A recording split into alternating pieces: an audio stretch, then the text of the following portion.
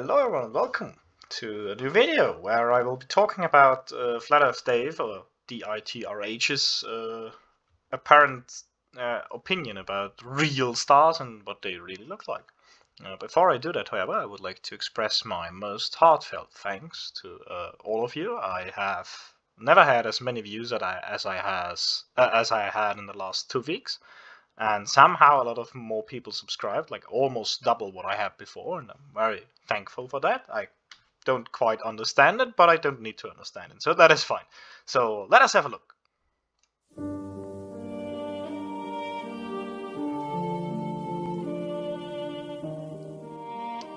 I feel like the video is very loud. I turned it down a little bit. I hope that this is okay now.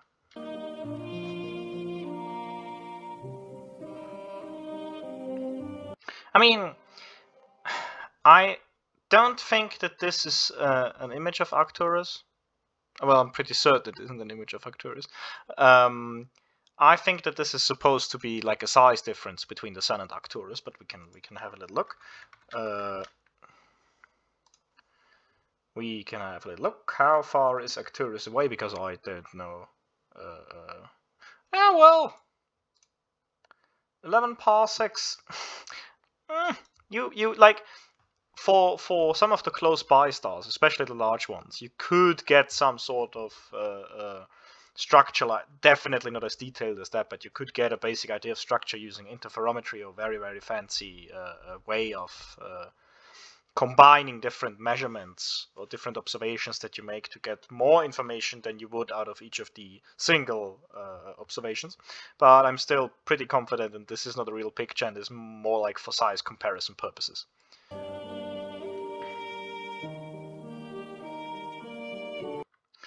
No, that's both out of focus and with very bad seeing. Extremely bad seeing, wow. Seeing in astronomy is what we call atmospheric effects that shift the overall image of the star. I will explain this in a great bit more detail in just a bit after the video, because I think that this is a very short video, right? And I feel like I could at least make it educational, so I will explain all about seeing that a layman needs to know, so that you can at least take something away from this video that is not flat earthers are wrong, but I mean, of course they are wrong.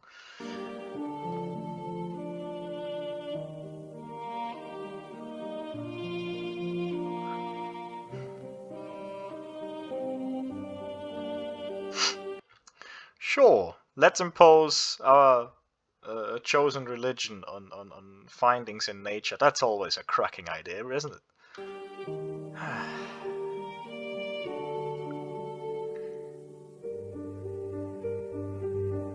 Yeah, what you can see here is speckling, and you can even see the if you think about it, the airy disks that I will explain also in a bit.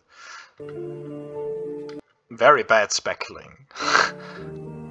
This is what happens if you take pictures of astronomical objects that are either too far zoomed in, when you essentially just zoom in on the atmosphere, or when you have really bad conditions, like a lot of moisture in the air, a lot of different temperature layers and things like that.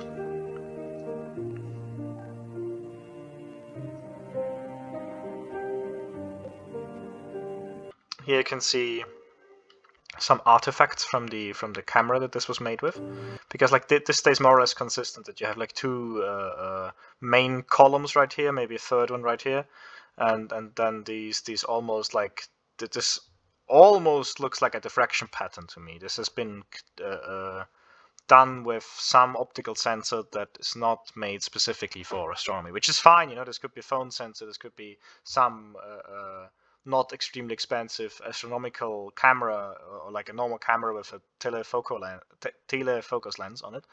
But this is what you get then when you zoom too far in. Also, I don't think that this is quite in focus, but I could be wrong.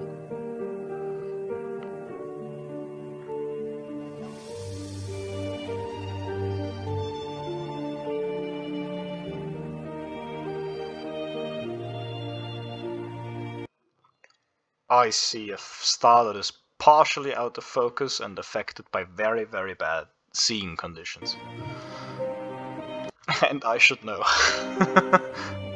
Although I usually do radio astronomy, so we don't get that bad effects there.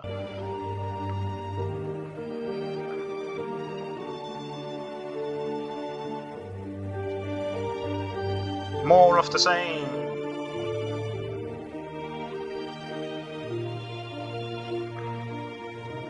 Oh, of course, that's of course its purpose. Nothing else, totally, of course. That's very personal information. Of course, okay, yeah, sure. He has to plug his weird app, of course. No surprises there.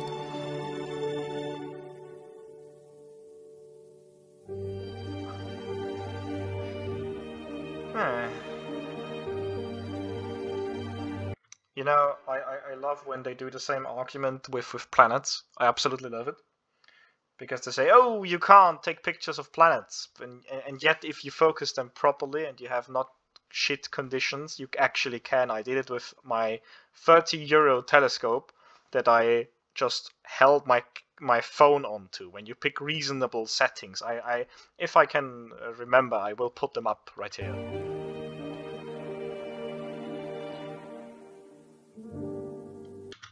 Exactly, learn the truth, and that is what I'm trying to convey here. So I will now go into a more detailed explanation of what you're seeing and why you're seeing it. After I finish the video, but I don't think that. Yeah, no, it's just ads for the app. So let's go into my OneNote explanation thing. Okay, so here we are back at my OneNote explanation sheet that I had to start at a second one for explanation 2 because I have completed the first one, like so much so that my input device, because I'm using an Android tablet to write, starts lagging when I write things, and I don't like lagging. Okay, so why do we see stars like that? First of all, here's a scheme of what's going on. Here's some sort of star depicted as a star. Here's Olaf with a comically drawn telescope. I'm actually this is one of my better drawings. Please don't, I'm bad at drawing. And here is some air in between me and the star. Not important where it is exactly, but it is in between. That's what it's important. So what happens is that the light from the star that through space travels largely undisturbed, unless it goes through some sort of nebula or a small molecular cloud or something of the sort, and then it hits air. And one of the things, or like the atmosphere, and one of the things that you can think of as air is like you have many different layers of densities because they have different. The layers of air have different temperatures. Not much, but still enough, right? Some of this air is rising from the Earth, going up. Some is cooling off and going down. Some may have some moisture in it. Some won't have moisture in it, and all of that is mixed up. And so what you get. It is in astronomy usually depicted as little bubbles. It's of course not bubbles, it's more like layers, but bubbles are easier to draw. And what happens is the light has a different index of refraction in each and every one of these air packets, if you want to call them like that. And then what happens? Well, obviously refraction occurs, right? This is of course exaggerated. It's not going to be that bad as I draw it right here, but it's going to be noticeable. An alternative approach that some people like better, I like the first one better, but to each their own. An alternative approach is with wave fronts. Imagine that you have all these nice and parallel wave fronts coming in from the star. Then it hits the air packets, and as I said, it has a different index of refraction each of these air packets, and so afterwards they will look distorted like that. And so what effects can this have? Now, please note that this is for lay people. This is not for professionals. There are a lot more effects that I could have listed. There are a lot more details that I just picked out. This is just for the everyday person who is a bit interested in astronomy and somehow has stumbled over my video. So all 4 of you, hi, this video is for you.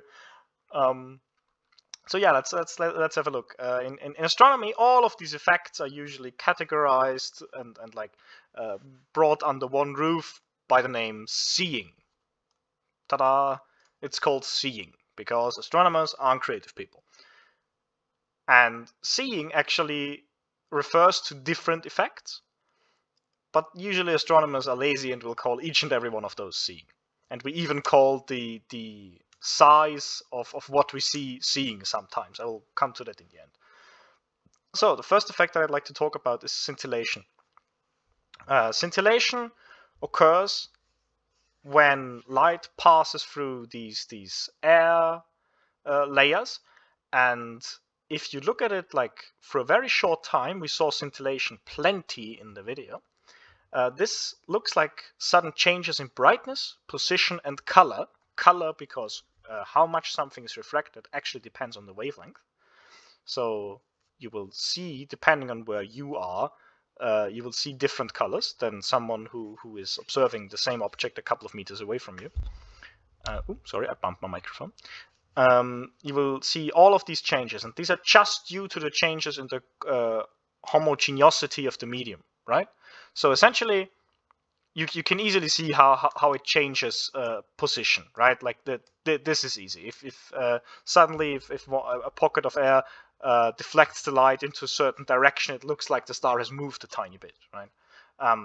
The same goes for brightness, of course. If a lot of light is being deflected away from you, it may look as if the star has gone dimmer all of a sudden. And the third thing is color, again due to the dependence on wavelength of refraction. Okay, second effect is if you have scintillation going on, and you have if you look at some objects through the atmosphere with an optical telescope, that is. If you have long exposure times, all of these effects are going to add up, and it's just going to create a blurry disk. Now imagine that this gray one right here was the original position of the stars, and over time you see the star starts to wobble around. And long exposure time means that, if you expose your camera sensor for a long time, it will add up all of these individual images. And what you get is you will get a blurry. This is my attempt of drawing something that's blurry when you just have monochromatic thing. I apologize, but I can't do any better than that. It looks really weird and hairy. Not the best artist, I guess. So what it does, it creates a disk that is blurry, right? And the center of the disk, it's usually the brightest, because that's where, on average, most of the scintillation effects will add up to. And the further you go out, the worse it is. And this blurry disk has a characteristic size. And depending on this characteristic size, you can classify how good or bad your seeing in astronomy is. And this is what we call a seeing disk. So if someone comes to you and says, today I had a seeing of 1 arc second, that's really good. That's really good. That's a nice place to have astronomical observations. Very good. By the way, professional observation spots are picked with, like, I think 0.4 arc seconds, so a lot better than that. So for your everyday hobby astronomer, 1 arc second will be good, 3 will be pretty bad, and anything below 4 is extremely bad. We had when we did our astronomical observation hands-on session at the university, we had 3 of those. What you did is you would calibrate your instrument, and then you would do a seeing analysis where you have a look with long exposure time, and then you can measure the size, the angular size of an airy disk, right? But by the way, it's called airy disk. I wrote blurry disk here. Both of these names are correct. And the size of our airy disk was a whopping 3.6 arc seconds. And so we wrote that down, and when we came back 2 weeks later for the second part of the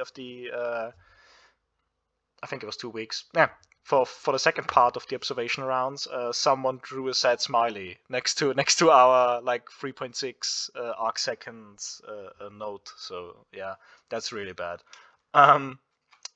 Either way, the third effect that you can see are speckles, which turns the original signal into a discontinued pattern.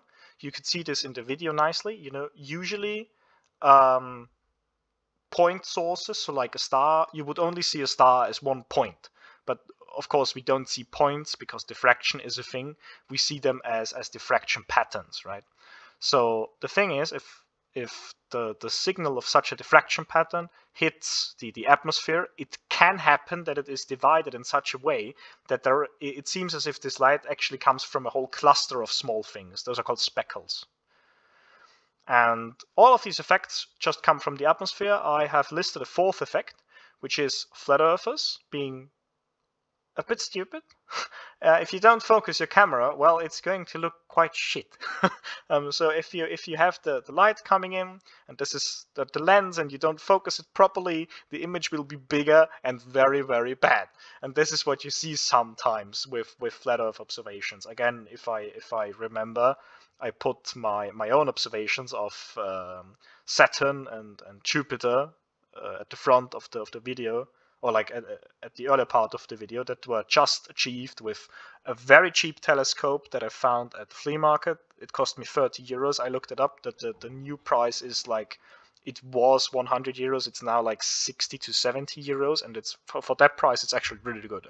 I can recommend that if you're just getting into astronomy, and which I held my phone up to. That's it. That's like all the high tech you need. That, I mean, come on. So the resume here is that we really should expect to see seeing effects. Now, with some of the pictures that NASA shows you, or that you see from the European Space Agency or any scientific agency or publication, really, the pictures look amazing. This is because, first of all, our equipment costs hundreds of thousands of euros, if not sometimes millions. The telescope that we use at our university has cost the university 300,000 euros, and that was like in 1990s money or something. So it's quite a bit more now, and even ours has these effects. You just develop tools to get around them. Some of the possible solutions and tools are, first of all, space telescopes, because they don't have to look through the atmosphere.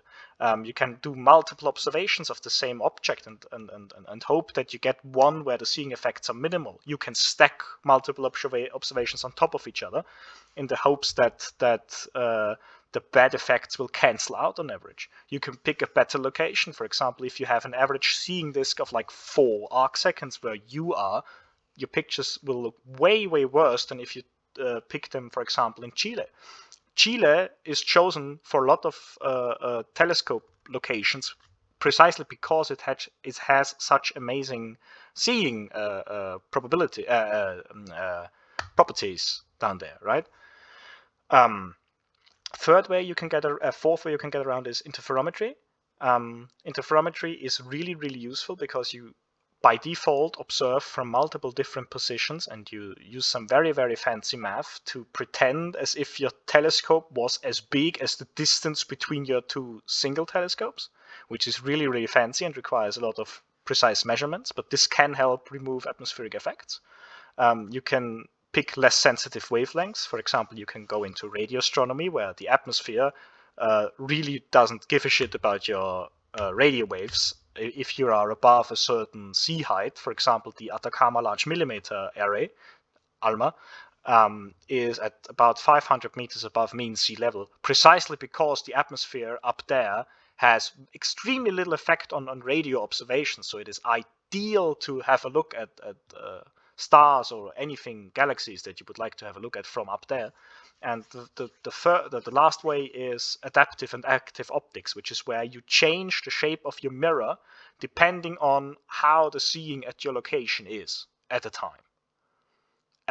This is adaptive optics, and active optics actually change not only during a calibration, but also during the actual observations. At like every moment they adapt, which is really, really expensive. The extremely large telescope that is being constructed right now actually is doing both of these, which is amazing. But I think I've talked now for long enough. I hope you did learn something about this, and you now know what the effects of seeing are and why they are a thing. If you learned something and if you enjoyed what I talked about today, then I would absolutely love for you to consider liking, and it would make my day if you left me one of these little subs, or at least consider doing so. Yeah, yeah, I think that was it. I wish you a very nice week, and I will see you in the next video.